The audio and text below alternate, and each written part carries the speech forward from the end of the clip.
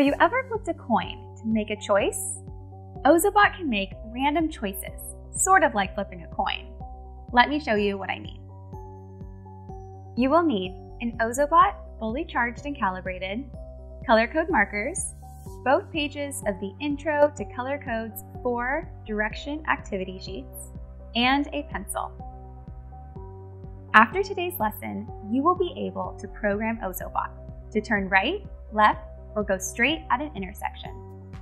Program Ozobot to do a U-turn in the middle of a line or at the end of a line. And recognize the direction the Ozobot is traveling so you can correctly draw a direction color code. When Ozobot comes to an intersection and hasn't been programmed which way to go, it will randomly choose a direction, kind of like flipping a coin, to decide which way to go. Find Start 1 on your activity sheets. Follow the line to the bottom of the page. There are 3 rectangular blocks, one at each line end. Fill in the first one red because it has an R next to it. The middle line has a G, so fill in that green. And the line on the right has a B, so fill that in blue.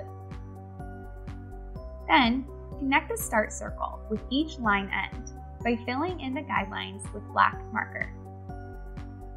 Place Ozobot on start and make a tally mark on the line next to the line end where Ozobot stops. Repeat this 5 more times. Which direction did your Ozobot choose the most? Which did it choose the least? Now, what if you want Ozobot to go a certain direction? There are direction color codes that program your bot to turn left, turn right, or go straight at intersections. The secret to these color codes is choosing the direction to turn based on the direction Ozobot is traveling as it approaches the intersection. You'll program your bot to travel from Start 2 to the birdhouse. Find Start 2 at the bottom of page 1. Follow the line to the top of the page and see 2 rectangles labeled R, so fill them in red. On the third line end, there is a color code. I'll fill in the blocks with green and blue as they are labeled.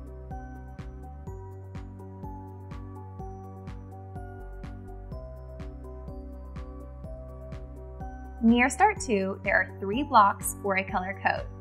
Follow the line from Start 2 to the birdhouse and decide if Ozobot needs to go right, left, or straight. Find the color code in the color codes key.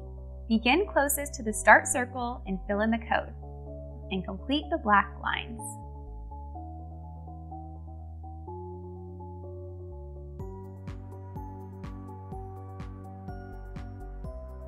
Run your bot from Start 2.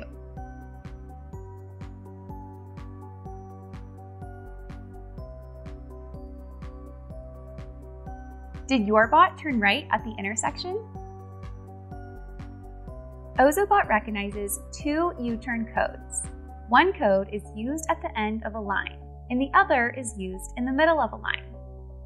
Look at page 2 of your activity sheets and find Start 3 and Start 4.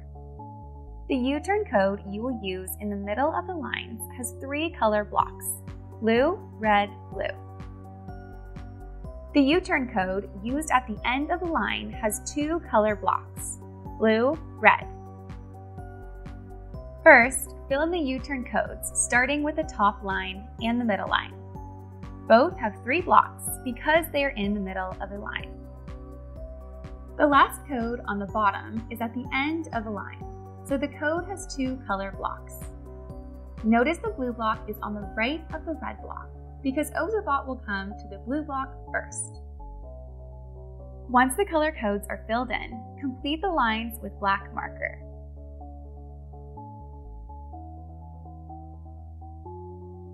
Now find Start 3 and place Ozobot on the line. Watch the action of the bot as it's programmed to perform a U-turn. What did you notice about the path the bot traveled? Next, find Start 4 and place Ozobot on the line. The bot travels a very different pathway from Start 4. Next, you'll learn about directionality. When you read in English, you start on the left and you follow the words to the right. The direction you read is important. It is the same with Ozobot reading color codes. The action of the bot depends on the direction the color code is read. In order for your bot to turn the direction you want it to go, it is important that you notice the direction the bot will be traveling when it comes to an intersection. Find Start 5 on page 2 of your activity sheets. Your Ozobot needs to go to the dog, not the snake. Fill in the Win Exit Play Again code next to the dog. Then go back to Start 5 and follow the line to be clear about the direction my bot will be traveling. Ozobot will need to turn right to get to the dog, so fill in the right at intersection code. Remember to put the colors in the blocks, as your bot would read them while traveling over the codes. Then, fill in the dotted lines with black marker. Once the codes and lines are finished, place the bot on Start 5 and see if it gets to the dog. Can you go to Start 5? Fill in the Win Exit Play Again code next to the dog and the right at intersection code, so your bot will turn right. Run your bot and watch it celebrate when it gets to the dog. Go to Start 6. Fill in the Win Exit Play Again code and the direction code. Then fill the dotted lines with black marker.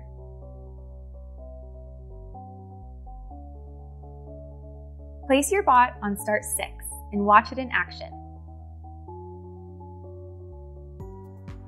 Did your bot get to the trees and celebrate?